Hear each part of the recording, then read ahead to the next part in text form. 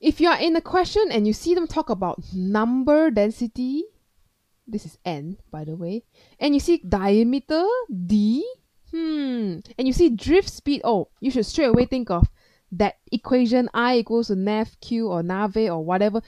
It's the same thing. So NAVQ or ANVQ, NAVE, you will see this in the front page of every exam booklet. So make sure you know what the equation is.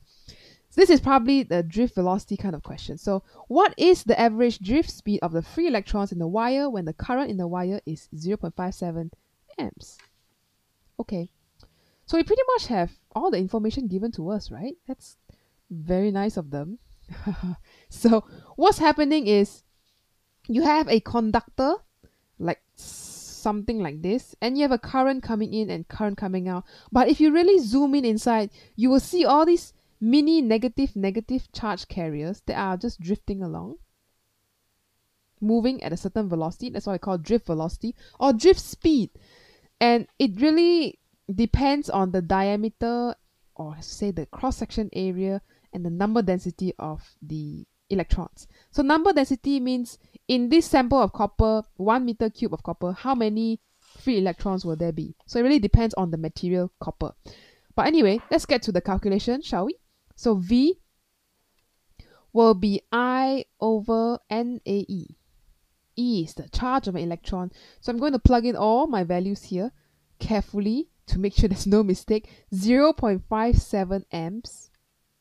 Number density, 8 times 10 to the 28 meter cube per meter cube. It's in SI units, so that's very nice. Area. Oh, what's area? Area of a cylinder. You need to know that the area here is pi r square or pi d square over 4. Both also can lah, up to you. So pi, let's put the 4 up here. Pi d square. So d is 0.42 times 10 to the negative 3 square. There we go. Oh, forgot the e. Hiya, why so long one? Okay, so E is 1.6 times 10 to the negative 19 coulombs. Wow, that was a very long thing to read out. Okay, let's calculate.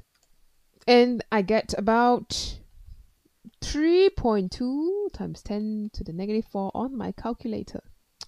My good old fancy calculator. So this is velocity. Okay, so velocity should be meters per second.